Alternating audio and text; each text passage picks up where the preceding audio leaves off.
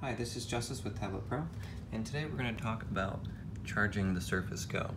There's a couple different ways that you can do it, and I'm going to explain how to do it and about how fast it charges. So we test the USB-C to USB-A connected to the wall, as well as to the 1 amp 5 volt port. We're going to test the cheap $5 gas station 1 amp 5 volt chargers, as well as this nicer one from Gearmo. It's a quick charge 3.0, and the USB-C, which is a 60 watt charger, which is split between both ports. So you're going to get 60 watts total, not 60 watts from each port. So here you can see my Surface Book 2 charger. It has the extra USB port, so I have USB-A going to USB-C on the side port of the Surface Go. And let's see if I can tap here. I did it. You guys thought I couldn't do it. Alright, so you can see that the icon here shows that it's charging. Now sometimes if you plug it into something and you're using it, it'll say plugged in discharging. And what that means is that it is plugged in and it is discharging. And that's accurate. It really is. So a lot of these solutions, you plug it in here, you have to turn the device off. I hit that power button up here. And then when the screen is off and nothing is going on, it will charge even if this icon is not on. I've seen it charge. It just is really slow. Like it might take 1% in 10 minutes, which if it's overnight, you're still going to get fully or pretty close to fully charged.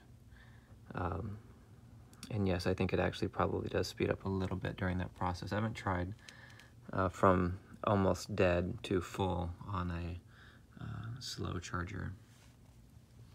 Let's see, here you have the iPad Pro charger, and this charges quite a bit faster. Again, it seems to fluctuate between, this is a 12 watt charger.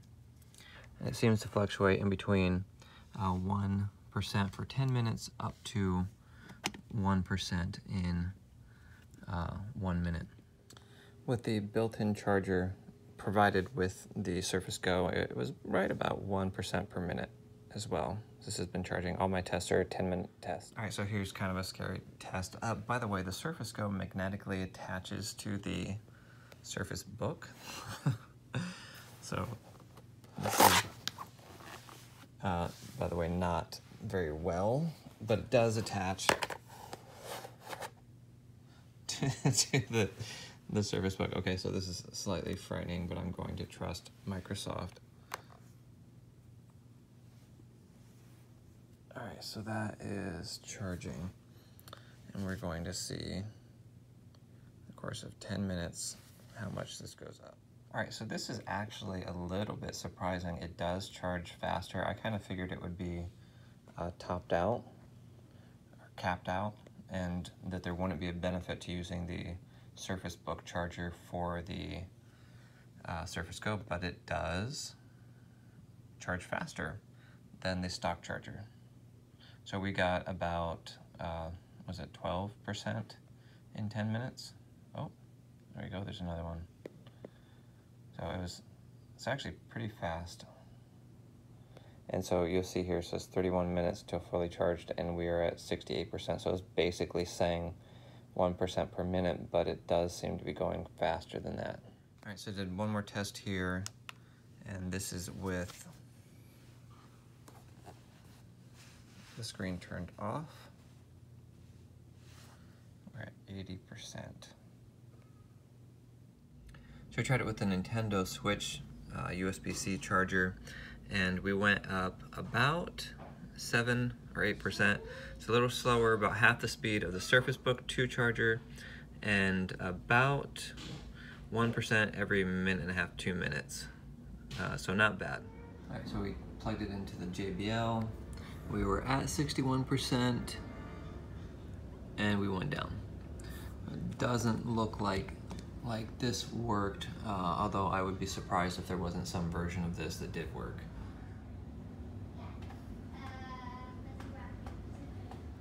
So it went up 2% over 10 minutes using the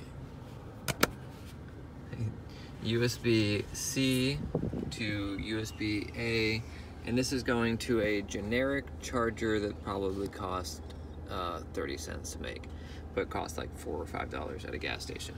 So it will charge, but it's slow, and I don't think it'll charge while it has the screen going. It's just that the screen is black.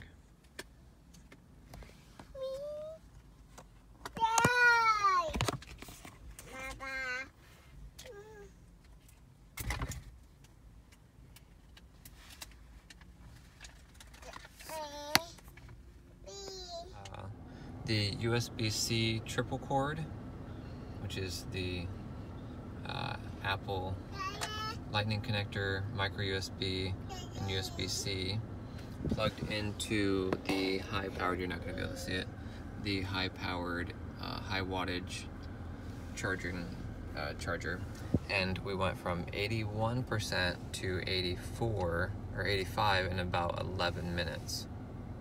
Dang! Yeah, quite a bit better. So when it comes down to it, it seems like the best way to handle this is if you want the fastest charge and you want to be able to use the device while it's charging, you're going to want to go from Type-C to Type-C. The quick charge 3.0, something that's around 12 watts or higher, is going to charge your device faster while it's off, but you may see some drain while it's on if you're trying to charge at the same time. If you go with a cheap charger, it will charge it.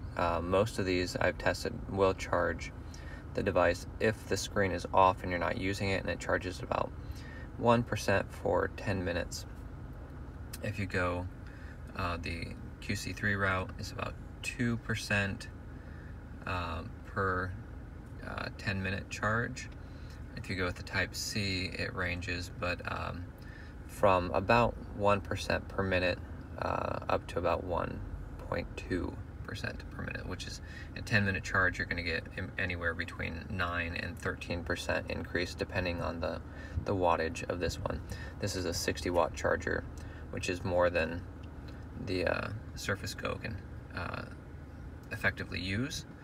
However, I do notice that it is faster charging Type-C to Type-C than USB Type-A to Type-C. Alright, so plugged into USB-A on the high power car adapter. It worked for 10 minutes and there's been no drop in the power here, so it stayed steady at 86%. So when we plugged USB-C, where are you? Alright, USB-C directly into USB-C on the higher power charger, 60-watt Gearmo charger, we went up 4% in about 4 minutes, and that was while using Adobe Illustrator. So huge difference between getting a USB-A to USB-C and USB-C to USB-C cable. Of course, depends on where you're going to use it, but. Alright, so we did 12 minutes actually of charging with the USB-C to USB-C, which is about 2% for 10 minutes, and then the Surface Book 2 charger, which is about 13% for 10 minutes, and we were at 58, so it's actually about 13 minutes now. This is about exactly the same as just with this. I don't know if there's some version of USB-C connecting to the PC and this going at the same time that works, but there's a notification that popped up that said that it won't charge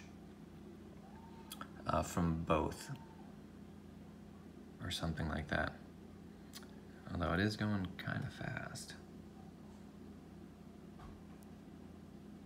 And I think it does block the power coming in from USB-C when that's set up. So if you get a chance, get the USB-C to USB-C.